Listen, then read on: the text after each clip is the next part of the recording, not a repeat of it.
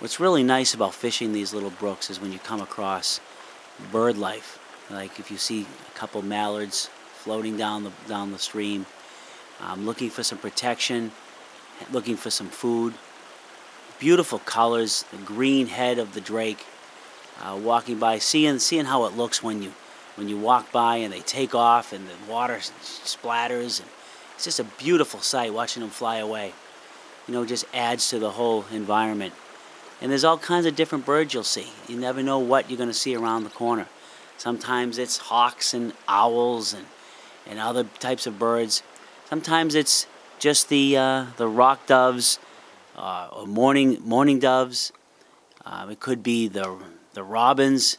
Not only are you enjoying the fish and looking for fish underneath the stream, but you're enjoying the bird life, all the activity that exists on the shoreline.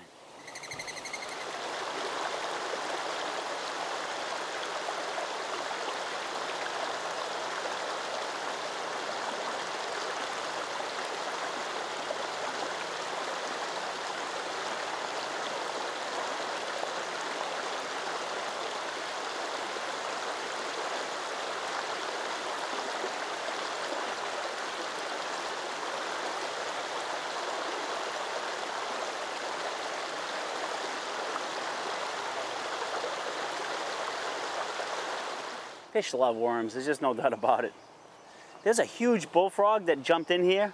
If I could catch him, he's monstrous. I didn't see where he went though, but he's probably on shoreline somewhere. I'm gonna go down to this current down here, Patrick. Okay. You stay right there. You sure?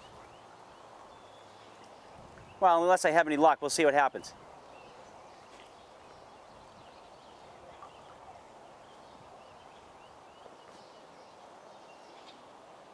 Another nice brookie. Oh man, a lot of stuff in here.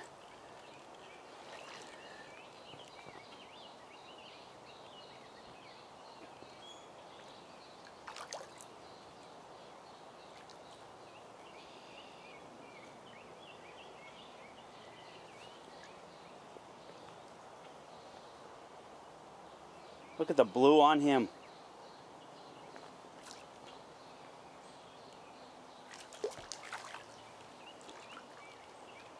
Can't believe I picked him out of that stuff. That would put him right by a stump. Wow. Neat. Now, if you're willing to experiment and look for these little streams, they're around. They're everywhere. You just got to get yourself into this little jungle, and you can catch a lot of fish. Next time I come through here, I'll bring some clippers to kind of create an opening and take care of some of this trash that I see from the big floods that we had.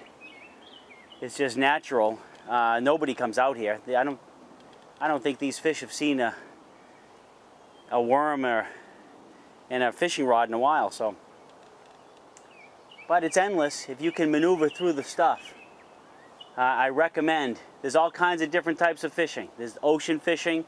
There's nice river fishing like we did in the Westfield River with fly rods. There's lake fishing like Lake Massapog fishing. There's ponds like Borderland to fish in.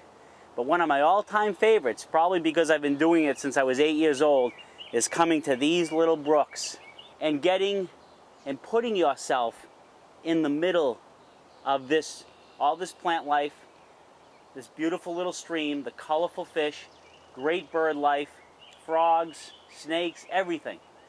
A lot of beautiful creatures that live in this, and it's good exercise because it's not easy to get here. It's going to be a long walk back home for me.